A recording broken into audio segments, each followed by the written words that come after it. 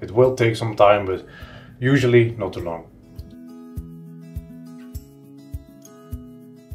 Hello everyone, today we're going to talk a bit about cross connects. That's why I brought with me Jordie from the support department. So Jordie, what is cross connect? A cross connect is basically a cable going from one rack to the other. So it's very simple. Yes, as simple as that. And why would somebody want to have a cross connect? To create connectivity between racks, or connecting to another POP or carrier or something like that. Ah, alright. So how can a client request a cross connect? In the client panel there is a support tab. You can click it, create new remote end, and there is an option for create patch request. Ah, it's just patch request. Yes. Alright. Is there anything I need to add to this?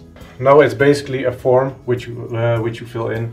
There is a source unit and source port, and a destination unit and destination port, and destination rack, of course.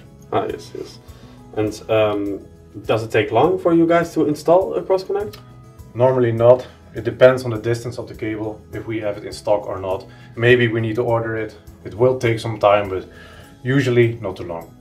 Ah, alright. And what if can I also provide my own cable? Yeah, sure. You can ship it to our data center, and we can use it for the cross connect. Alright, alright. So is there anything I need to keep in mind when connecting to a different service? You will need a LOA, a Letter of Authorization, which tells it it's okay to use that port or in that rack. Oh, alright. I think that pretty much covers it. Thank you for watching. If you have any questions or regarding this topic or any other topic, please let us know. You can drop them in the comments or wherever. I'll see you next time. Bye! Bye!